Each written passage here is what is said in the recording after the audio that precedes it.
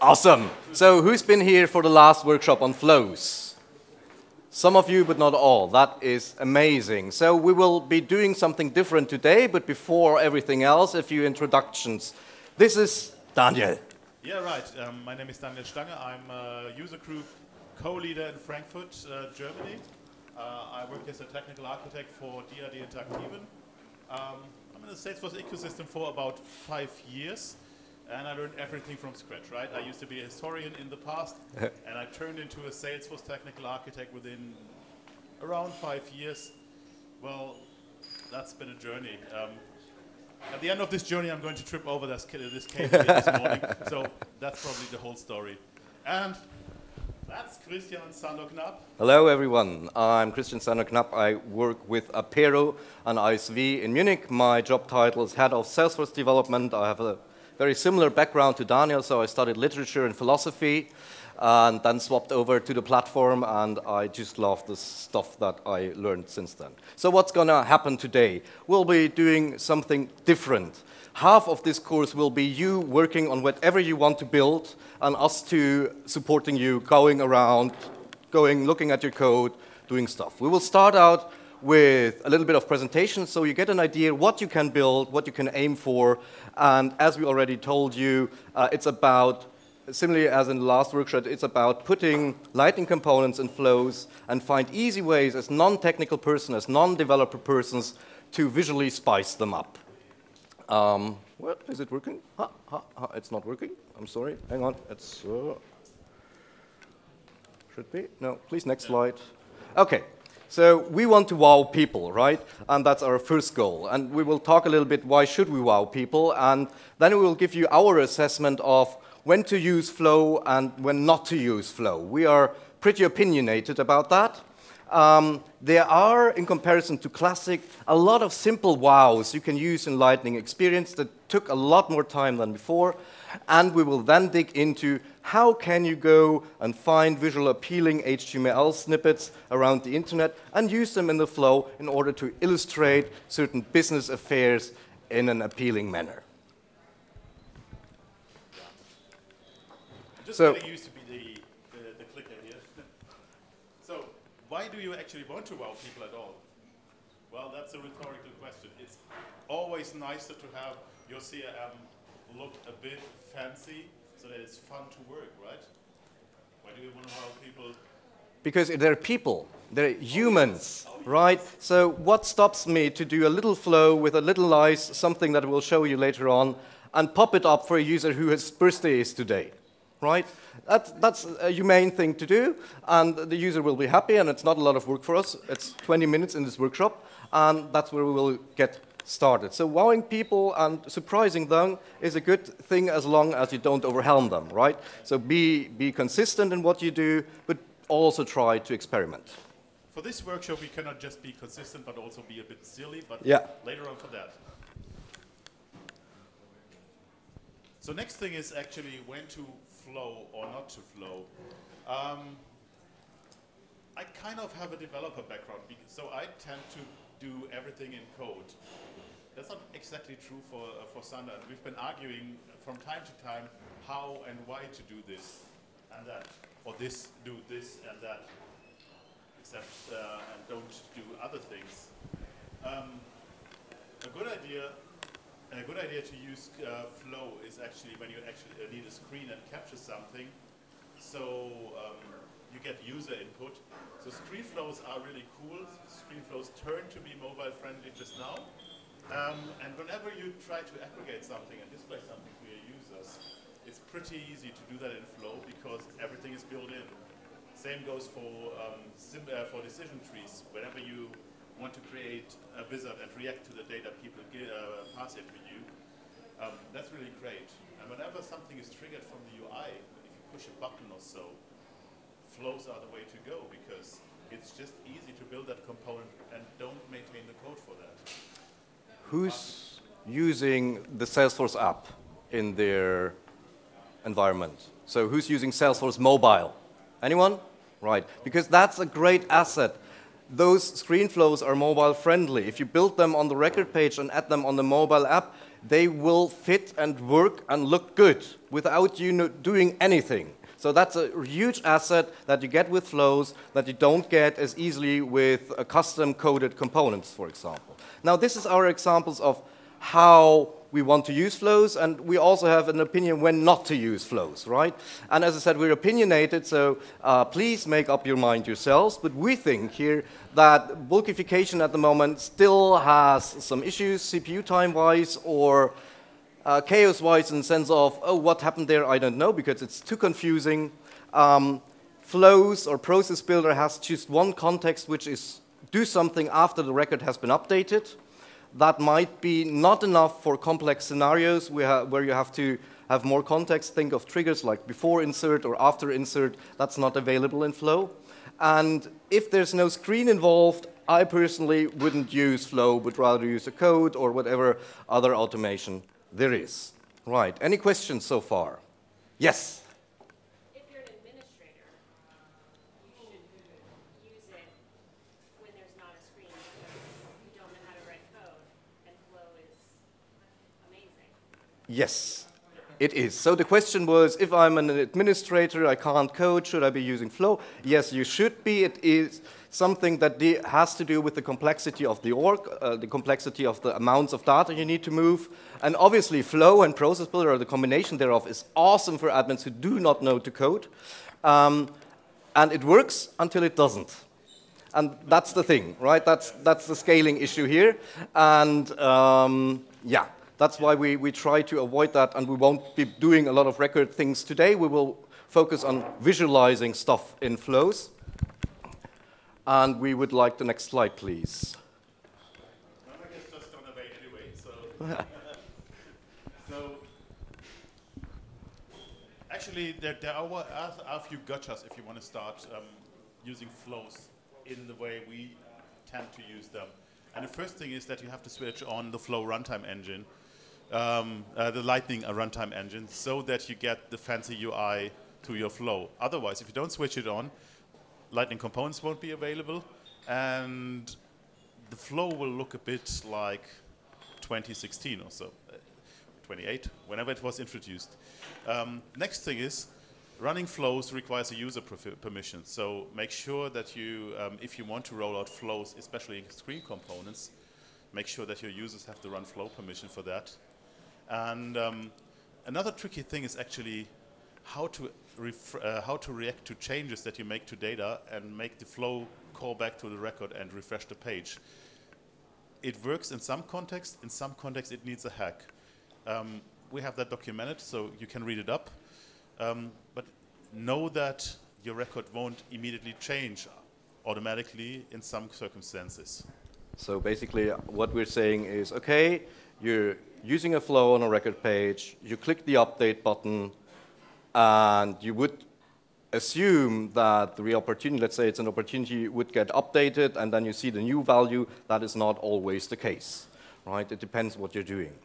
And we will now take a step back and talk a little bit about the simple wows, because we all, as administrators, wanted to enhance classic UI from the very beginning, right? And the question is, how much work was it actually to do something in classic, right? So the idea is I have a formula field, or I want something imagey or an icon in my related list. And you know, maybe you visited a talk from Daniel and I, we always like to play a game, which is how many clicks do you need, right?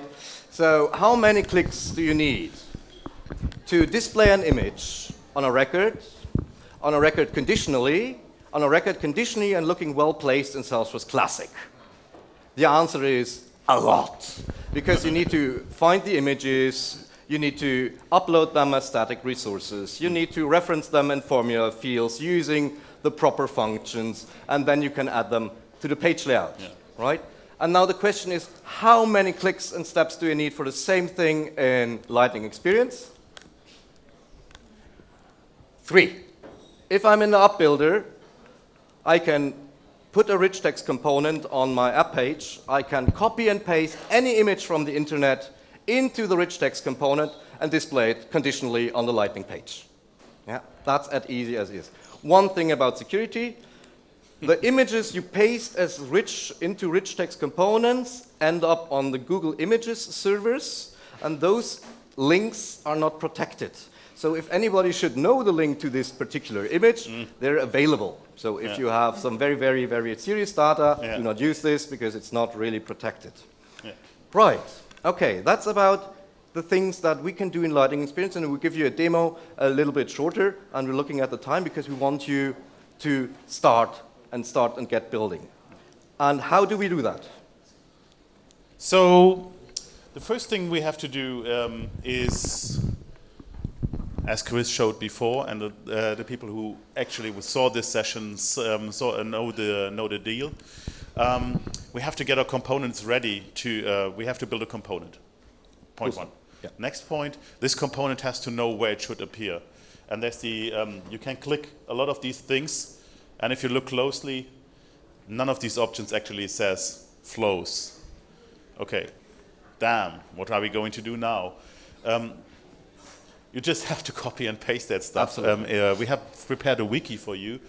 The skeleton of a Lightning component for flows is actually saying implements Lightning available for flow screens. That pretty much does what it says. It makes the component available for flow screens. And you also need a display value. You will find that in all the examples that we bring.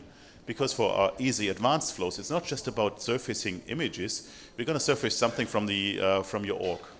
And that's where you need that display value to tell the component there's something coming out of that component. Another setup is concerned about the design file. Again, please do not try to understand it if you don't want to. We can talk about it a lot, but that's not the thing. We just want to offer you the skeleton. You need to get started right away. It's not about understanding the whole programming model of Aura components. It's just the first steps that you need to do. And as soon as you're done, you're basically already capable of putting your flow onto a record page and display that specific value, for example. I think we should swap into demo mode now and give you an idea what you can and how you can take it from here and how we will get this workshop started. We have about 25 minutes left. That's right. And basically, we've prepared everything for you up here. Right? You have a complete GitHub repo and a complete wiki with several exercises that go through step by step. Don't get stressed out, don't get panicked. We tell you a little bit, you do as much as you want, you take home the repository and work on it on your own time. Right? And Daniel and myself will support you should anything come up or happen and so on. Daniel, would you give us a little tour of what we build as an idea? And the idea is, okay, we're not web designers, we're not CSS artists, we still can find stuff on the internet that way you can use in our Salesforce org. And now for the demo part and then for your building part. Yes, sure. So take note of this. I just close the slide here and jump over to the wiki. So we started in the wiki to describe how you actually build the basic component that surfaces something. This is the step that we just passed, and let's go into the org and look what we have here. Oh, there's a fancy thing already. Let's look at one of these opportunities.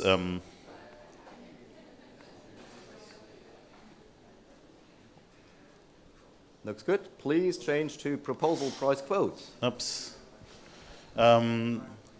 Wouldn't it be nice to have something like in here that shows how many cases, etc., are open? That's a nice idea.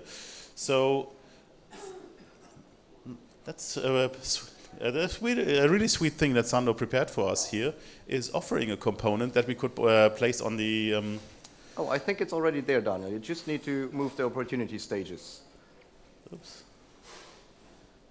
Oh, wrong tab, right tab, right. Just go to proposal price quote and from there. Please note that I was the one joking, Chris, just an hour ago that there's no pressure in running a demo live for 50 people or so. There we go. Let's inspect the page to see what's going on.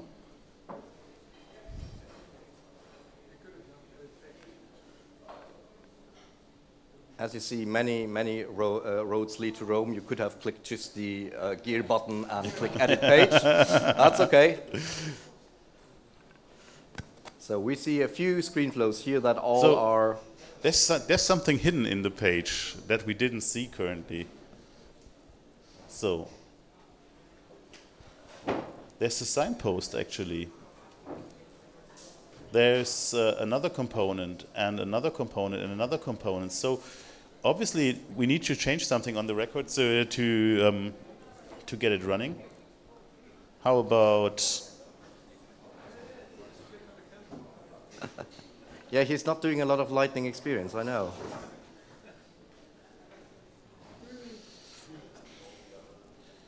We're going to win this. I could have clicked the path, by the way. Yeah, and nothing happens. Great. Demo broken. I love it. Really nice. Okay, what Why is this? What did we do, Daniel? It's that activated, please. Maybe we aren't on the right record page. Assign as org default, right. So the thing that you have to do about record pages, if you want to use them, is save and activate for the org. So obviously when you're working with Scratch orgs, you have to run through the same routine always and over again, or you put this in the org settings. So let me see if it's after it's activated. Right. There is a fancy little, not really cool component there. But that's the learning you take here, right? We're and taking stuff from the internet and try to fit it into a record page. Yeah. And the idea is not you need to learn CSS and do, and if it doesn't fit or doesn't work for you, throw it away, try something else. That's the basic idea. And if you get into this experimental mind of frame, you will get successful, right? Just don't fret about if it doesn't look right the first time, just look for another template. And if you go to a class lost now, for example, you will see the image of the little panda bear. Or if you go to class lost, right? All the stuff, right? And if you go to negotiation, proposal price quote, please, and then negotiation and review. Yeah, awesome. Right? The idea is always you have some data you want to visualize for your users in some way so that they get a quick idea about this. This is the component telling you, okay, in our proposal price quote stage, we should have a close look on open cases lest we endanger the deal. Yeah. Right? So, and if you go to negotiation and review, then you will get another component telling you, okay, this is how things look like for this particular account. And all the visuals you see here, we didn't think them, we just found them on the internet. Yeah. And put them in the flow according to the wiki, which you can basically need to start building right now. We've got 20 minutes left. Is everyone on the wiki? Is everyone on the GitHub page? There is a deploy to Salesforce button. If you use that, you get all the components we've prepared already into your org. Please use a dev org or a sandbox. Do not use production orgs. Thank you. Yeah. And be creative. That's all we want to share for today, is the wiki and you creating Lightning components via developer console as somebody who doesn't usually do code, but with our step-by-step guide, you will be able to do the same stuff in a few minutes that we just tried to showcase. Yeah. The fun thing that you saw in the demo examples that we brought, we have the bear that hugs you in the closed lost stage. That's just basically a copy-paste image from the internet. That is a rich text component, no flow whatsoever. Just copy and paste and do a visibility filtering on the record page. So, next step was the signpost. The signpost is actually copy and paste, but it displays a value. Next step was the negotiation or the proposal. The proposal showed the number of cases open for that account and exactly the escalated cases. Remember, that needs code or flow. And flow can give us back the number.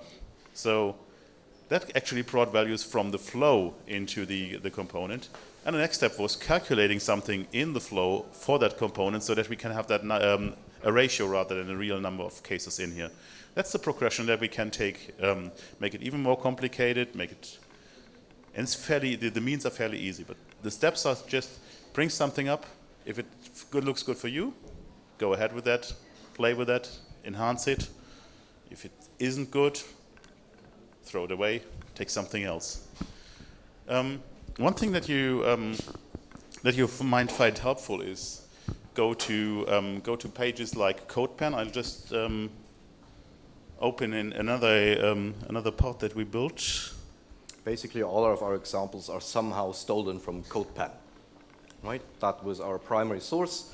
The important thing is you need to focus on component that consists only of HTML and CSS.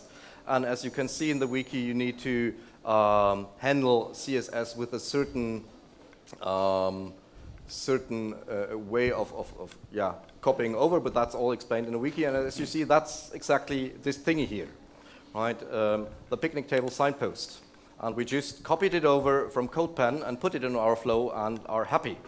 And obviously you saw it bleeded out of our component. Now that is something that you can like or dislike, right? You can obviously make the signpost smaller, no worries. If you struggle with that, we'll help you. This is our fanciest thingy, CSS-wise. That's the glowing construction site lamp. Just to show you, you don't need to use images or so on. With modern HTML and CSS, you can even do animations. And that means those animations can also be part of your flows, like blinking, for example.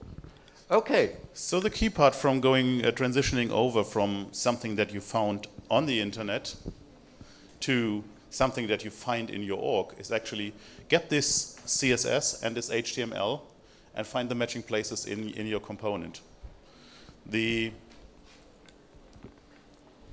This is the final product, and you actually see we have the boilerplate that we showed you already, and we just pasted in the stuff that we found on the internet and placed something that is the attribute into a place between that signpost.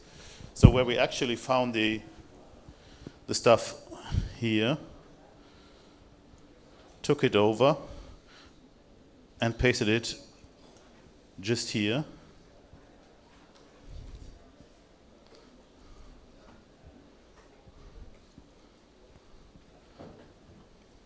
Replaced this hard-coded values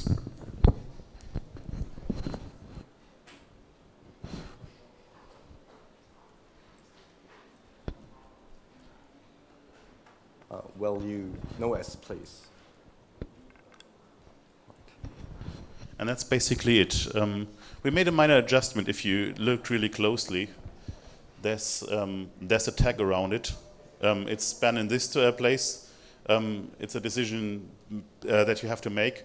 But actually, this thing helps keeping stuff together. If it can be a span, it can be a div, depending on the content.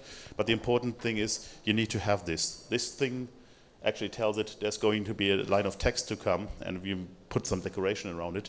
If it's some larger or complex object, it's a div. So first thing you have to do is to wrap everything that you see into something that holds this thing together. That's important for later. Most things fall apart if you don't wrap it in properly. Next thing is the formatting that you have to put in there. You'll see a lot of CSS in here. And again, don't care about it, right? Just copy it over and try it out on your record page. Be experimental. It's your developer org, it's your sandbox org. You can try yourself out. Don't be afraid to learn, okay, it doesn't work. Then try something new. The place for CSS in a Lightning component is styles. So you can just click down here and recreate the styles. I prepared all of that, and you find a little difference in the styles as compared to what we saw before. And this is this simple word. This is actually, you have to prepend every style that you put in your component with this. And it actually means for the place where you're sitting in, format it that way, this way. But basically, again, just copy it over. Don't think too much about it. This is something very Aura component specific. We couldn't do this workshop with Lightning Web Components because as of summer 19, those are not yet supported for flow screens, right? In them, those CSS stuff gets even easier, a lot easier. And, but for now, we need just to prepend stuff with this weird this. Yeah. That's about like it. here. You will always often find things like HTML or body at the very beginning. Throw it away. It's just throw it away. Yeah. It does, you don't need it because you don't want to format all of your page. You want to just format your component. So first thing, whoa, having some courage here and just discard this. And now we'll go this post. Next. You got no, you need a dot, not a comma. Yeah. Like this.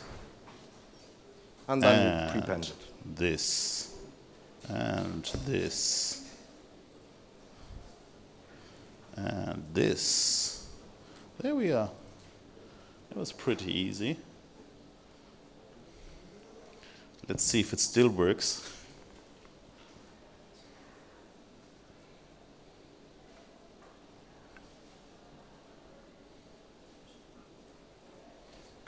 Yeah. So the idea is always to get a static value and put it somewhere into some HTML that visualizes a little better for your end users what you mean. And as we see, you did something else, didn't you? You will break those stuff constantly, which is okay. Again, it's just about trying yourself out. It's not about being the perfect web developer here. That's what's happening actually. It's actually pretty easy to fix, but if you happen to see something like this, throw it away and start over again, because that's basically something that happens when you copy over stuff and don't know what you're doing. Okay. There will be easier examples then. Could we swap over to the slides, please? We will shut up in a few minutes now. We will give you a little bit of time to go and dig through the wiki and try yourself out. I think that is very important, so you know where to start. And the point is, again, you're not alone. That is a very, very important message for this conference, right? There's the Ohana around, and please stand on the shoulders of those giants that are around in the Ohana and build stuff. There's the great unofficial Flow site that has lots of custom Lightning components specific for Flow use cases. Amazing stuff. Some of that stuff was built by customers and has now been transported into the official release. That's how good they were. Explore Ohana. There is, as we already told you, a challenge with, okay, my Flow edited a value, or I edited a value on my record page. Now I need to refresh my Flow. And that has been solved for you as well. Right, that did Douglas C. Ayers there with a reloadable Flow component. That's a little bit more code, not difficult code, but you can take it and work it into our examples and you get a nice little refresh experience. And Salesforce obviously is constantly releasing new Flow components. Yeah.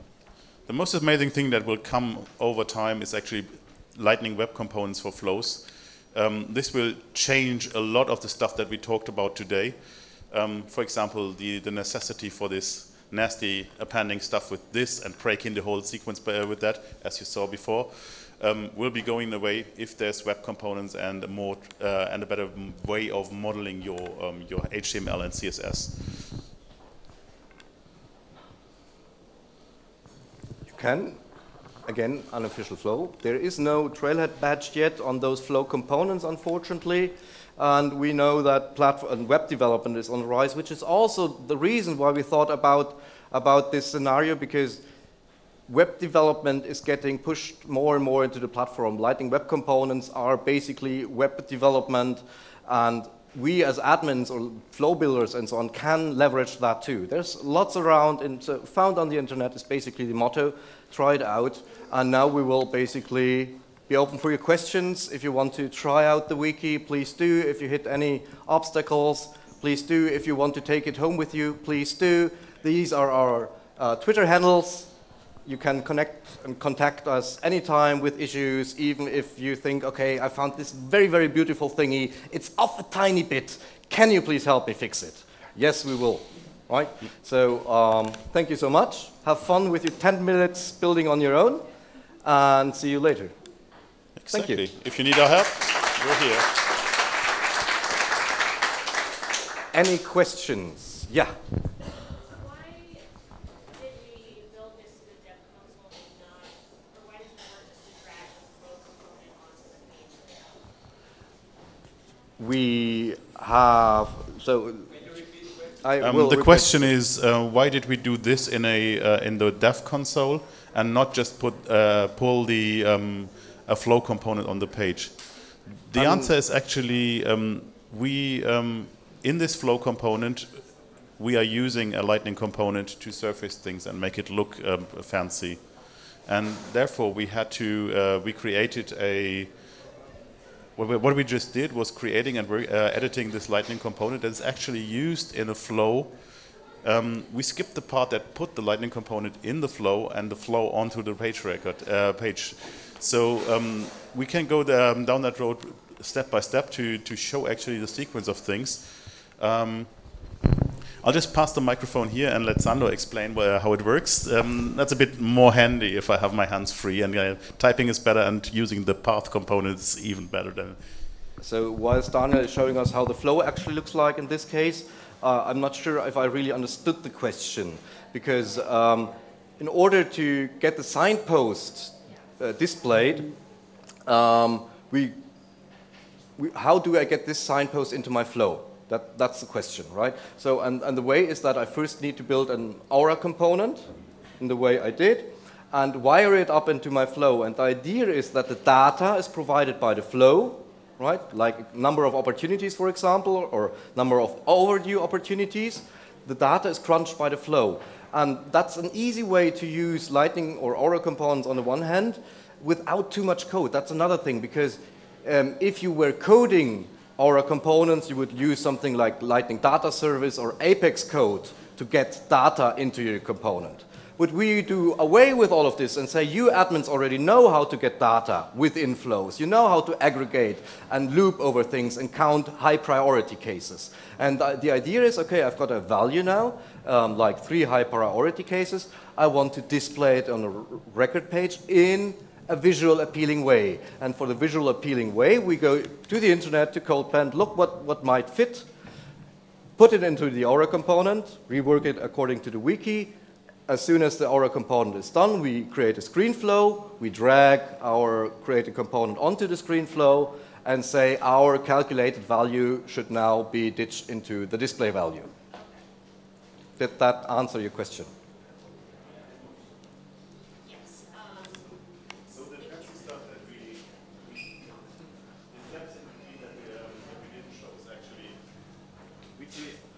Created the steps that we documented and didn't show exactly live is we created a thing in the dev console. That was the step when we just stopped and switched back to presentation.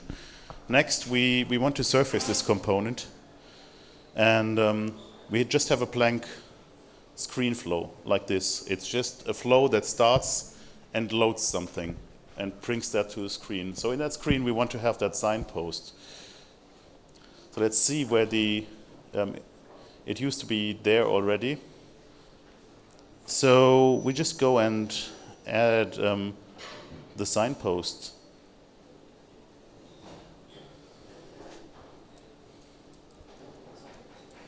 So, and the most important thing is the flow output value here. That's basically where you aggregated data in your flow, and now you push it into the component, and the component is responsible for displaying it in a signpost as you just saw. So our thing was well done. We just typed in well done, and the component displays well done. That's it.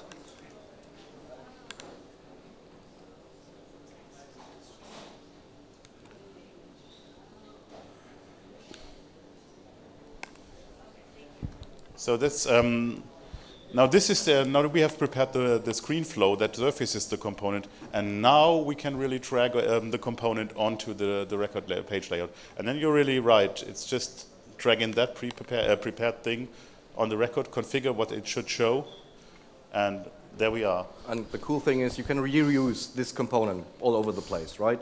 It's set up the way that you just inject your value there and it displays the value. It's very, very basic and simple, and that's the idea. You can, sometimes you want to just visualize some data points. We did huge constructs of workflows and formulas and so on to surface that in Classic back in the time. Now we just do a few aggregations over flow and can already tell you on the opportunity that's the cases, and for example, right? Because otherwise there's no direct connection between opportunities and open cases. You need to go over the account. Yeah. So in a more advanced example, it could be even a bit more tricky. Like we go and find overdue opportunities, for example, and then decide, is there any opportunity open at all? No. Then go for a screen that I just called blank and does exactly what the name says. It is blank. So it gives the impression, so we could just see and hide this component at the end of this path. But if there's something, we just count the items in the that we found and pass the items to the next screen. And in this screen, there sits just another component that collects the data. And it has a few options to pass things in and out.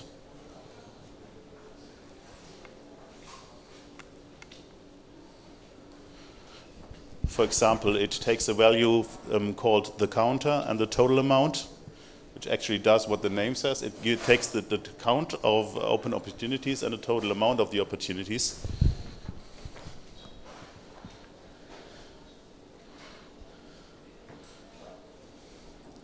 And as soon as we run this thing on the wonderful Burlington Textiles Corp of America, universal containers of, oh, you broke it. All fine. It's blank. Why is it blank actually, even though there are overdue opportunities? The reason is we just it needs configuration on the side that you were already hinting at.